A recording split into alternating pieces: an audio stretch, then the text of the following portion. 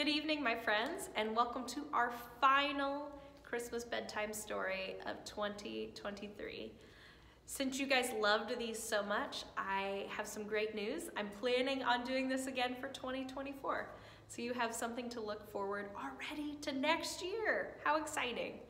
So, without further ado, tonight's story is The Night Before Christmas.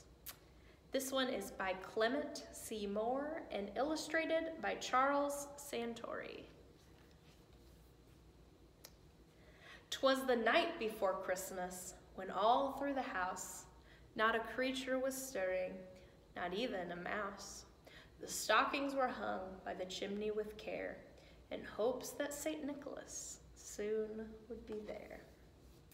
The children were nestled all snug in their beds, while visions of sugar plums danced in their heads.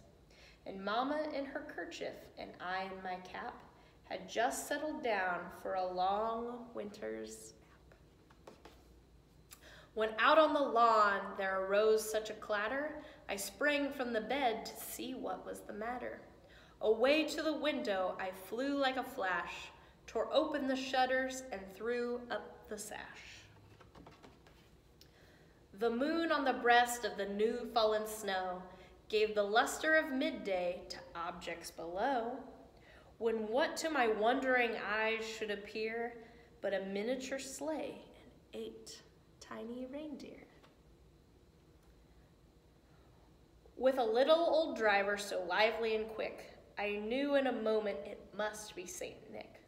More rapid than eagles his courses they came, and he whistled and shouted and called them all by name. Now Dasher, now Dancer, now Prancer and Vixen, on Comet, on Cupid, on Donner and Blitzen. To the top of the porch, to the top of the wall, now dash away, dash away, dash away all. The dry leaves that before the wild hurricane fly, when they meet with an obstacle, mount to the sky. So up to the housetop the coursers they flew, with the sleigh full of toys, and St. Nicholas too. And then in a twinkling I heard on the roof the prancing and pawing of each little hoof. As I drew in my head and was turning around, down the chimney St. Nicholas came with a bound. He was dressed in all fur from his head to his foot, and his clothes were all tarnished with ashes and soot. A bundle of toys he had flung on his back, and he looked like a peddler just opening his pack. His eyes, how they twinkled, his dimples, how merry. His cheeks were like roses, his nose like a cherry. His droll little mouth was drawn up like a bow, and the beard on his chin was as white as the snow. The stump of a pipe he held tight in his teeth, and the smoke it encircled his head like a wreath. He had a broad face and a little round belly that shook when he laughed like a bowl full of jelly. He was chubby and plump, a right jolly old elf, and I laughed when I saw him in spite of myself. A wink of his eye and a twist of his head soon gave me to know I had nothing to dread.